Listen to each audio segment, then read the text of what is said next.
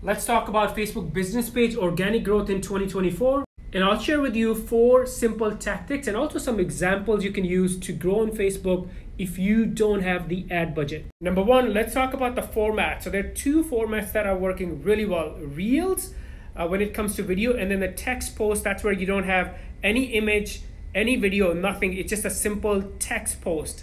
Here is a simple text post and look at the number of shares. I never get that many shares on my posts. Here is another one, 62 shares. And just to compare on my reel, so 8 shares. Here is another reel, 10 shares.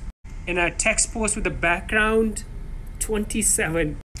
And the way to make these is just enter your text and then click here and then select the background. There you go, simple. Number 2, use the collab feature when you post your reel. So this is where you're gonna find other pages in your niche, pages that have the same or similar audience, and then you're gonna collab with them.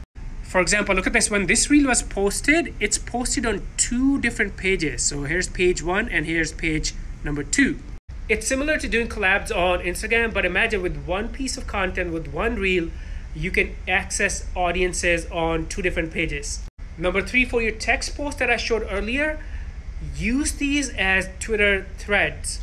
And this is what I mean. So when you post a text post, and look at the shares on this, still growing, add more information in your comment. So here you go. Here's step 1, step 2.